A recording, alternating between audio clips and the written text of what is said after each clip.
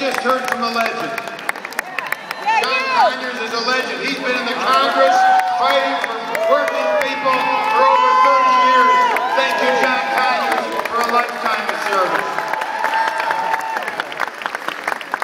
Well, a little over a week, we're going to be making an historic choice in this state and in this country. And the voters are going to choose between candidates of the Democratic Party, candidates which have fought for working people, for middle-income people, candidates which have taken on the most powerful interests of the state and country.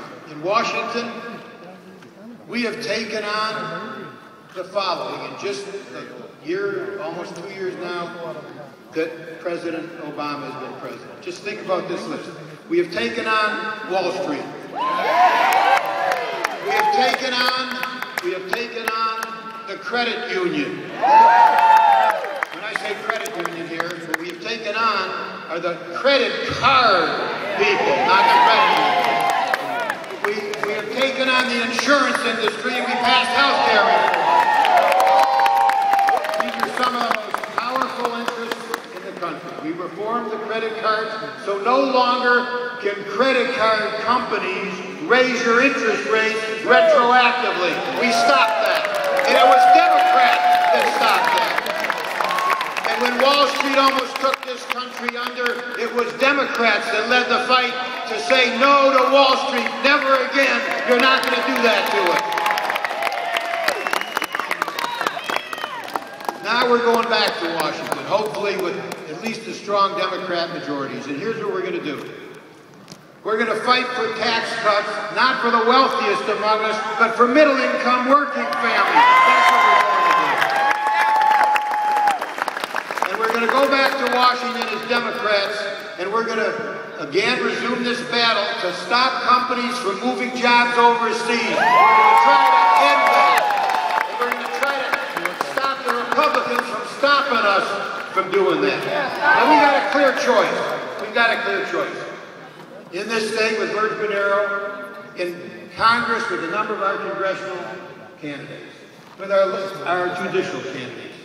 The choice is whether we're going to move forward, and that's what that D means when you drive a car, or whether we're going to move backward with the Republicans, and that's what that R means when you drive a car. That's the choice. But it's not just people who are going to get out and vote who are going to make that choice. People who stay home, I'm afraid, are going to be making that choice as well. We cannot let people stay home.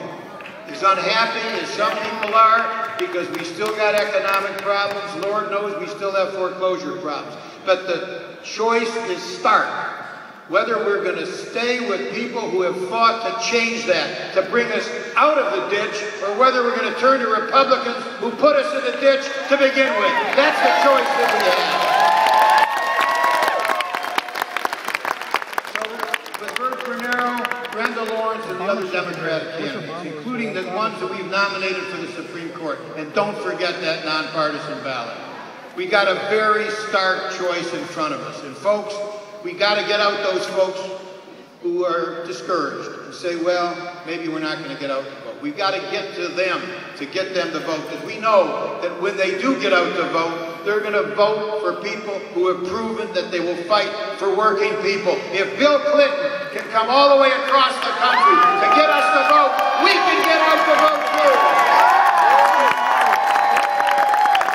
Now let me introduce a real fighter for Michigan. She has been a great partner in the U.S. Senate. She has been as tough as she can for jobs. There's no greater fighter. She's a powerful member of our leadership on the Democratic side of the Senate.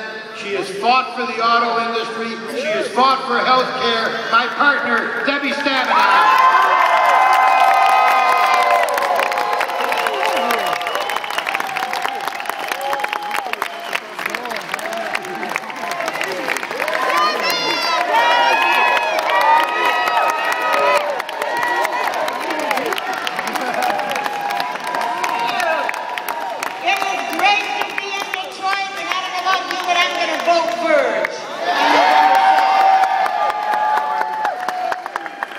All right, it's so great to see all of you, and I want you to give one more round of applause for an incredible United States Senator, born and raised in Detroit, Michigan, Senator Carl Levin. I am so proud that he is my partner in the Senate, and together we are fighting for you, and I want to make sure we've got a fighter in the governorship come November, come past November into January, and that's why I'm supporting Virg Bernero and his partner, Brenda Lawrence. We get two great people. Now, I know you've also heard from some other folks I want to make sure and mention, and that's Jocelyn Besley for Secretary of State and David Clayton for Attorney General. You know, we've got the smartest, toughest, most confident, hardworking people in the field. I'm so proud to be a Democrat. I'm so proud to be a Democrat.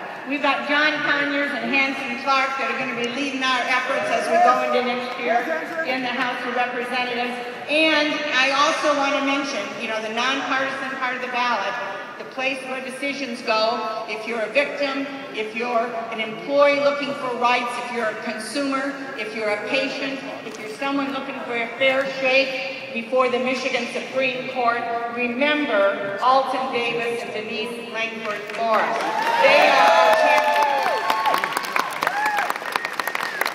Now I want to just take a moment and take you back to a couple of years ago. Toughest times for us with the auto industry. We didn't know what was going to happen. I'll never forget in December of 2008, being on the floor of the Senate when we were fighting to get some help when Wall Street collapsed, credit collapsed, and the industry needed help, and Republicans voted down that help in December 2008. It was one of the, for me personally, one of the low points of my life, certainly, fighting for you, and I know for Carl as well. But then we saw a brand new president come in who fought for the American auto industry. We saw Democrats come in with majorities, big majorities in the House and the Senate.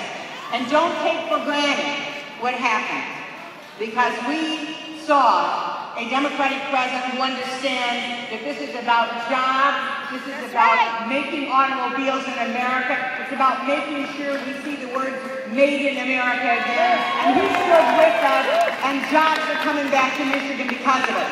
Please don't forget that. Please do not forget that. You know, a lot of folks in other parts of the country thought that was a bad idea. Well, I'll tell you what, look around at the folks at the Jefferson plant, just added a second shift, and they're going to add a third shift in the next few months. Look at their faces. Talk to them. You know, this is about jobs, and I'll tell you what, at that time when we needed fighters, and we had, you know, a governor fighting with us and Democratic state legislators, but we needed fighters from our mayors of auto communities to come forward, and Virg Bernero was there. Virg organized mayors across all of the states that had auto plants. He organized that. He brought people in. They met with us. You know, he went on television and folks said he was an angry mayor. Well, you know what? We were all angry at the fact that they were willing, too many of the Republican side were willing to take down Michigan and take down the automobile industry. And you know what? I was sure glad he was there fighting for us. That's what we